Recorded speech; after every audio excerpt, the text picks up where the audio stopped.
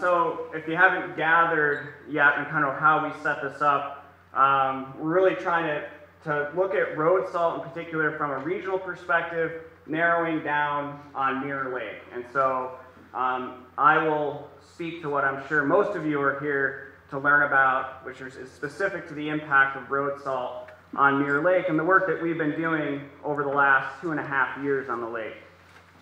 I want to start off by just giving you a little bit of history on the research that's gone on in Mirror Lake as far back as we've been able to tell anyways. And so in the 1970s, 1971 and 1974, the Lake Placid Shore Owners Association commissioned a study of Mirror Lake in both of those years. Lake Placid, but they had the forethought to include Mirror Lake in that work. So that's kind of one of the first data points that we have about the water quality of Mirror Lake was back in the early 1970s. We also have been able to acquire some unpublished data from Don Charles. He was in the Adirondacks around 1976, working on his PhD work on the impact of acid deposition on lakes in the Adirondacks. Thankfully, through some connections that I have with my graduate supervisor working with Don on that work, we were able to get a copy of a field notebook that's been sitting on a shelf for ever since then that has some data about Mirror Lake, and that data point ends up being really important. Corey also was helping us look for data on Mirror Lake and dug up a series of reports that Paul Smith students did on Mirror Lake in the mid to late 90s and 2000. And again, I imagine that for the most part, those reports were done in a limnology class and got filed away in a filing cabinet and sat there ever since without anyone really being aware in the Lake Placid community of what they found. As Bill mentioned, in 1998, the lake was enrolled in the CSLAP program, Citizen Statewide Lake Assessment Program. It's a volunteer program, and Mirror Lake Watershed Association has been conducting that monitoring through that program ever since, with the exception of 2 years. Again, Lake Placid Shore Owners Association commissioned a study to look at Lake Placid. We're kind enough to include Mirror Lake, and so we have a report on Mirror Lake in 2001 from the Upstate Freshwater Institute. And then in 2014, Larry Master, who's in the audience, chair of our board and part of the Mirror Lake Watershed Association, enrolled Mirror Lake in the Adirondack Lake Assessment Program. It's very similar to CSLAP, it's called ALAP, run by the Watershed Institute and Protect the Adirondacks. One important difference between those two programs, though, is that ALAP looks at salt concentrations in the lakes. CSLAP, up until recently, did not. And so it wasn't until 2015 that we had the first report come out in Mirror Lake that really made us aware of the impact that salt was having on the lake. And so immediately after that, ASR and AWI, with support of the Mirror Lake Watershed Association, the town and the village, and the Ironman Foundation, and the Department of State, started developing a research and monitoring program specific to Mirror Lake so we could understand this issue in more detail. So what do we actually do? What does that mean? Well, we're out on Mirror Lake every other week throughout the entire open water season. I am out there the day after the ice goes out, so that's a really important time of year for Mirror Lake, and we'll find out more about that. We also go out in the winter. If you ever see someone drilling a hole in the ice, some of you may have called the cops on me the first time I did this. Some poor DEC person came out, totally unprepared to be out on the ice in the pouring rain in the middle of the winter to bust me for ice fishing, only to find out that we were collecting water samples and had permits and we're all good. So we visit the lake about once a month in the winter. We also monitor the stormwater that's coming into the lake on occasion. I'll show you some data from that.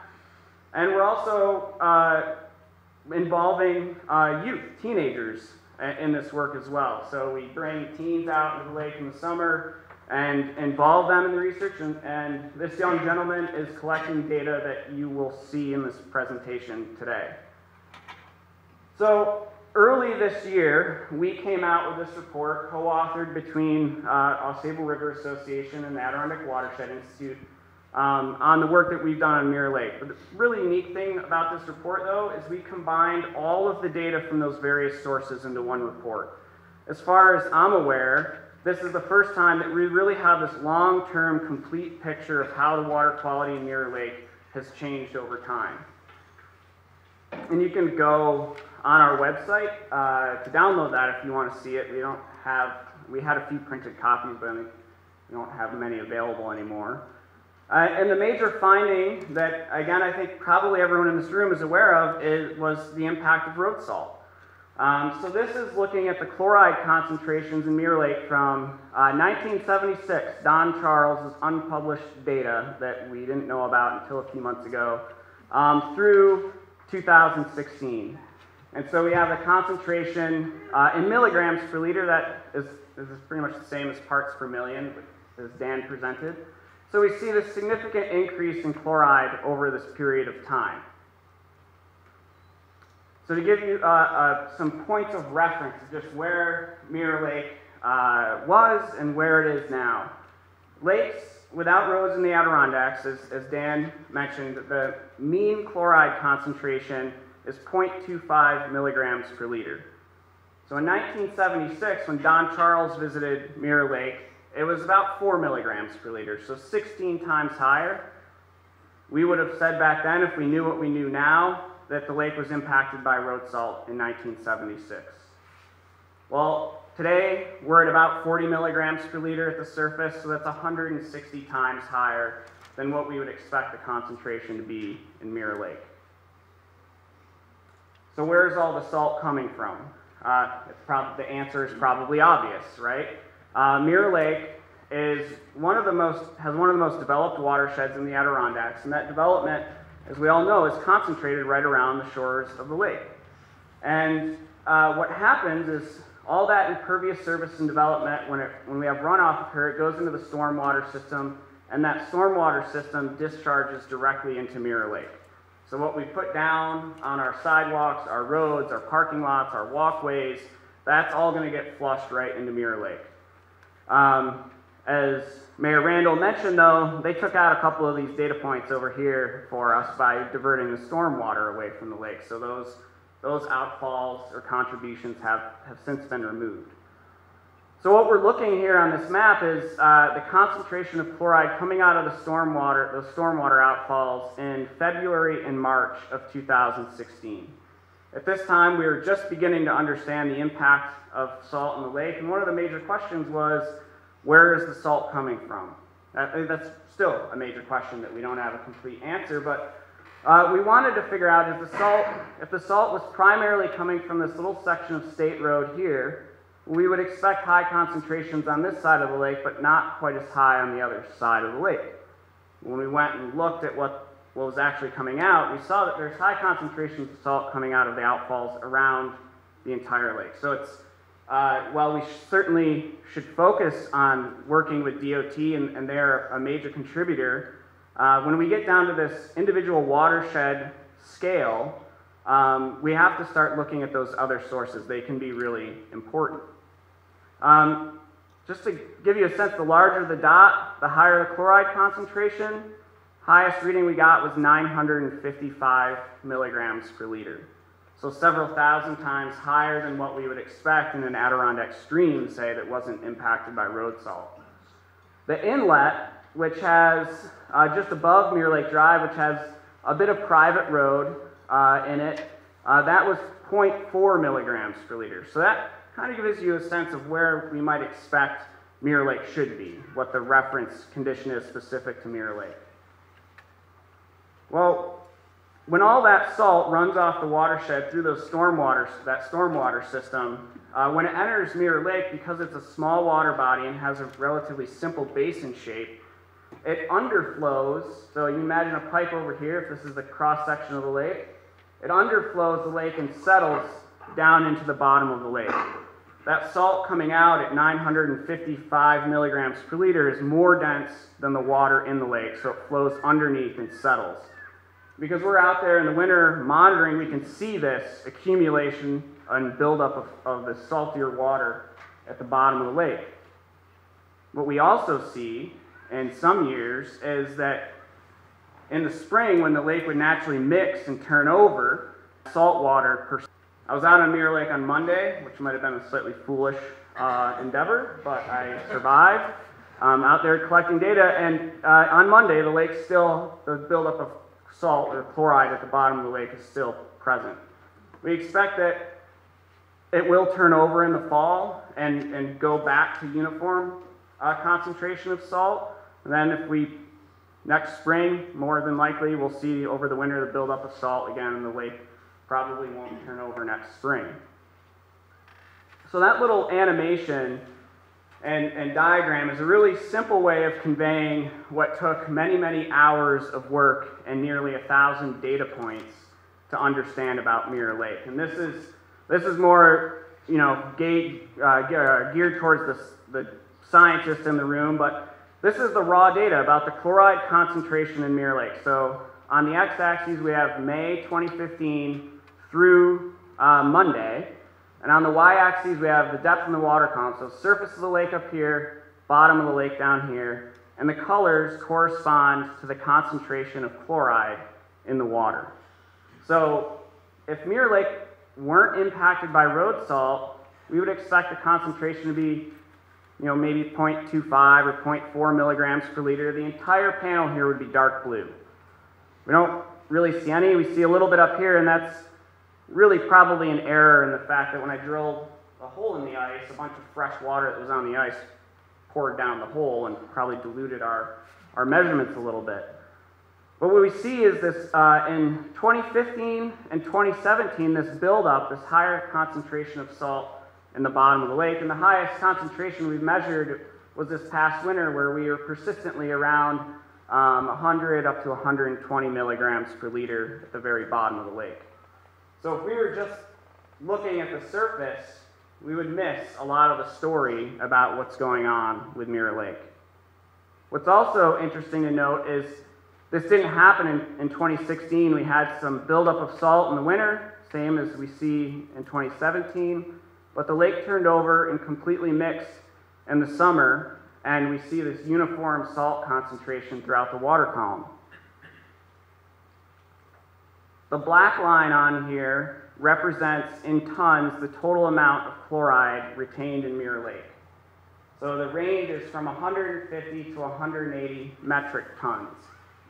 To give you a point of reference, that would be something around 10 to 15 big plow trucks full of salt, but that would be just the chloride fraction. So then you got to add the sodium in, and that number goes even higher.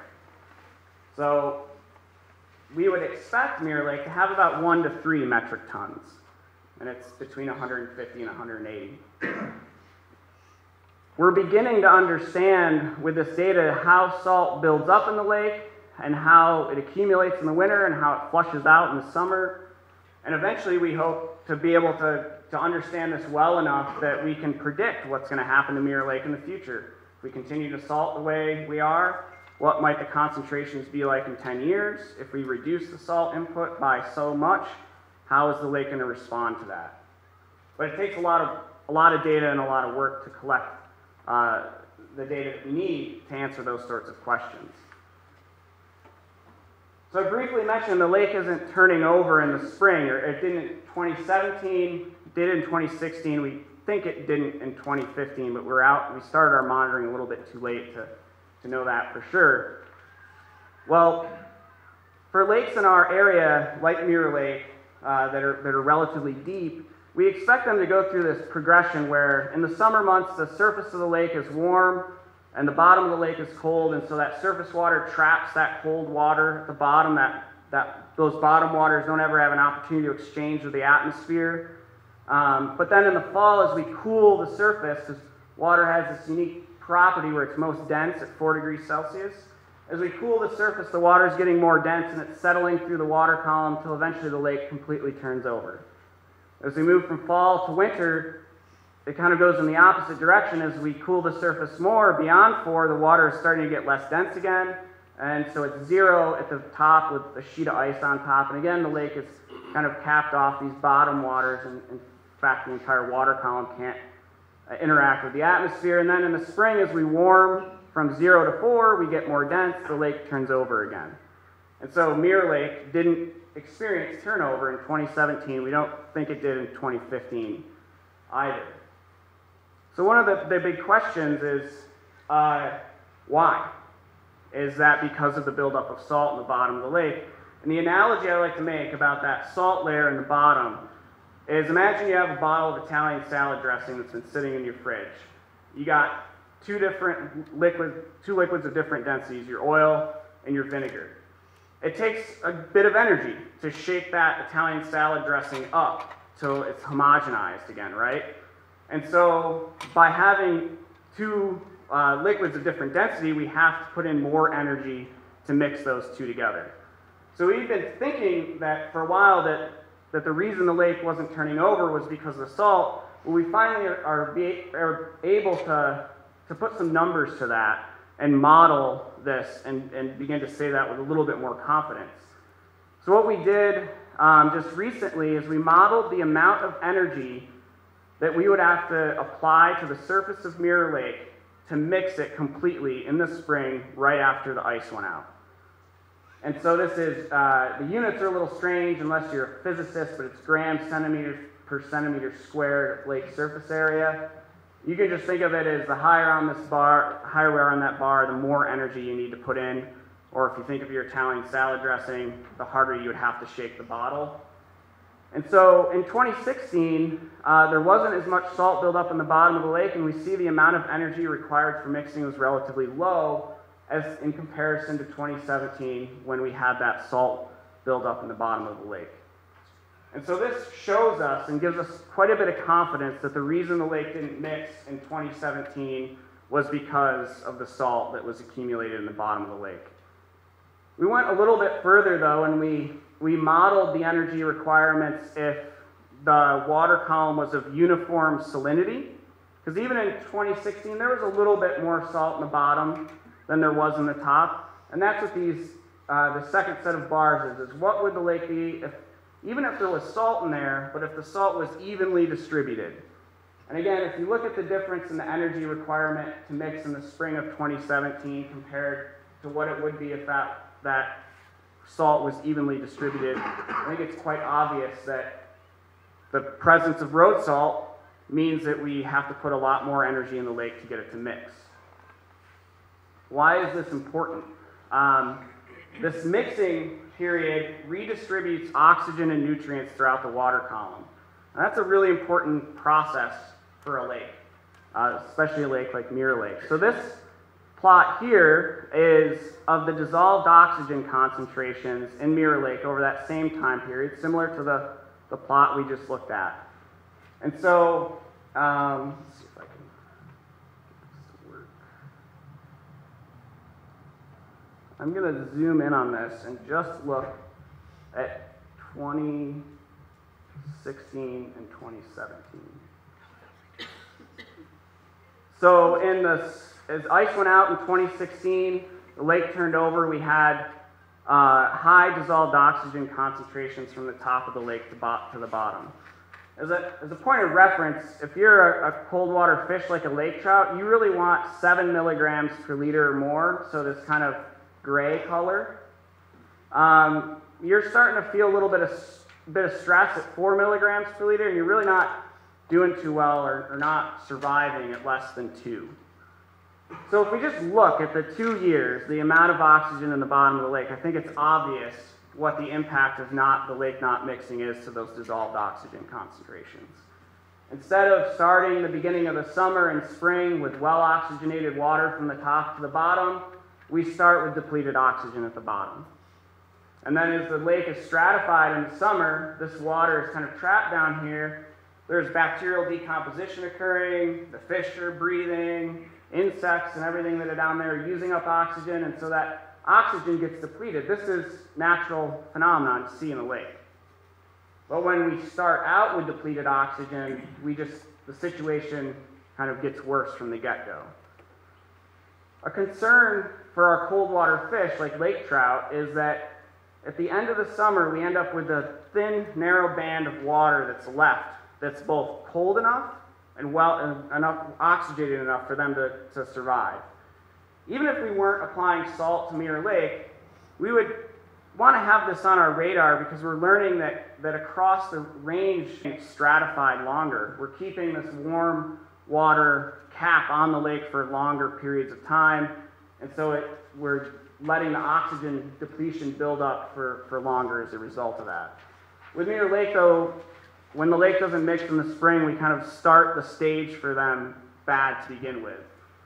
And if we just zoom in and look at the data on this, let's look at July, middle of July. We're going to look for that point where there's more than 7 milligrams per liter. So down to 13 meters, there's more than 7 milligrams per liter of oxygen. Great conditions for the lake trout. If we go to July 2017, we're only at 8 meters. So 5 meters less of the water column in that period of the year that are available to those species. So if you take 3 things home today about Mirror Lake, one is I would argue that it's the most impacted lake from road salt in the Adirondacks. We know from work that Dan and Corey have done that the surface water concentrations are up there. It's in the 97th percentile of out of all the lakes that they work on. But of course, we also saw that if we looked at the whole water column, those concentrations are a lot higher at the bottom of the lake. And as far as I'm aware, it's the only lake in the Adirondacks that's experiencing an inhibition of its natural turnover because of the presence of road salt. I think that, along with the concentrations, puts it up there in terms of impacts out of water bodies in the Adirondacks. And that because it's not turning over, the oxygen concentrations in the bottom waters of the lake, that should be a concern if we want to see our cold water fish species persist. They're the thing that most people care and respond to, but that lack of oxygen has a lot of other implications about the chemistry of the lake, and nutrient cycling and leaching of heavy metals out of sediments and those sorts of things. So there's other reasons we should be concerned as well. And I just want to finish by sharing a little bit about kind of ASRAs, and I think I speak for our colleagues at AWI about what our goal is with what we're doing on Mirror Lake and why this is a concern for us and where we want to go in the future. Well, we want to conduct rigorous science and research on Mirror Lake, and we want to establish a long-term monitoring program. I can't help to think if we went back to the 70s and started doing this work when Don Charles first took that water sample, where would Mirror Lake be today? Would we be experiencing these problems with turnover and road salt buildup? I don't think we would, because I know that the people in this room and the town and the village are committed to addressing this issue, and I think they would have been committed back then if we knew what was going on. And we want this work to make informed, smart decision-making to protect Mirror Lake. The data that we're collecting and the research that we're doing can help us understand, if we do this, how will that impact Mirror Lake? If we divert stormwater, how will that affect the recovery of Mirror Lake? And how will it impact the Chub River? If we reduce the salt loads applied to the roads by 50%, how will that impact Mirror Lake? Will we expect the lake to start turning over again? If we switch to an alternative product, is it going to be better for Mirror Lake or is it going to be worse for Mirror Lake? We also want to gauge the effectiveness of the management actions. We're really excited. A bunch of stormwater got diverted. We've been monitoring the lake for a couple years. Now we get to see what impact that has on the total amount of salt entering Mirror Lake. And does it make a meaningful improvement to the condition of the lake? And as we do that, we want to share what we learn with others so that other communities that are dealing with these issues can learn from the things that we're learning in Mirror Lake. As Mirror Lake and the Village of Lake Placid make changes to what they're doing, we can document whether they're effective, and we can share them with other people that might not have the resources available that we do here.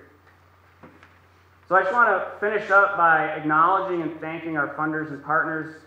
Really, I think Corey and I talk about, and Liz too, about Mirror Lake probably on a weekly basis, sometimes more often than that. And it's great to have them to communicate with and to think about these things. The Mirror Lake Watershed Association, they've been with us all along and helping to raise funding and awareness of the work that we're doing, and we really appreciate them for that. I can't speak highly enough about the Village of Lake Placid and the town of North Elba. The board members and trustees and at those two municipalities have been super supportive and receptive to everything that we've been doing. They know most of this because we go and talk to them about it. And what we want to begin doing is making others aware and having a broader conversation about these issues around Mirror Lake. And then the Iron Man Foundation and the Department of State have financially supported the work as well. So I don't know how much time I have left, but if you want to take a question, sure, it would be great. Yeah. Good science work. The excellent presentation. My question is, taking a look at the 2016 to 2017 and the turnover, did you think on looking at the severity of the winter?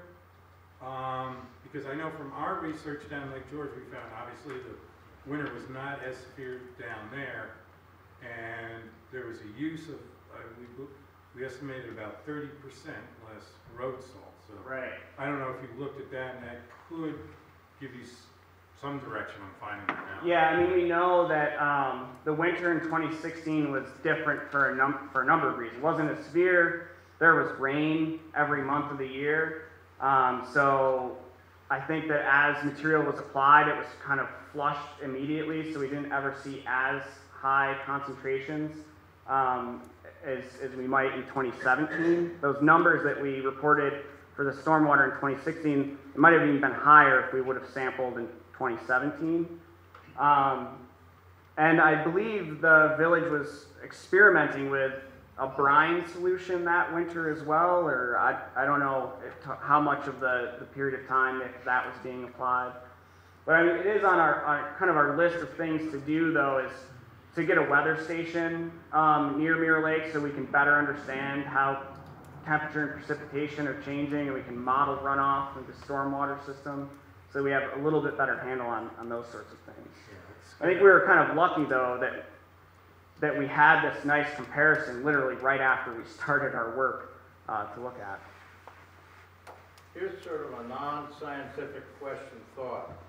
The salt that I see going on the road mixes with water or something, or the soil or something like that. It doesn't go away. It's still there. It's in a different liquid form, so to speak. We can't see it, but it goes into the lake. Yeah, absolutely. So it's still there. So when you see a truck going around the lake unloading its salt, that's leaving that salt in that location. Right. Yeah, and so then next time it rains, Yes. or even in the case of Mirror Lake, even the melt as the result of the de-icing, you know, that's going to make its way into the stormwater system. And it's then like sand, where sand we can see. The salt we can't because it mixes. Yeah, I can't anyway. Maybe someone else. Thank you. Great, thanks.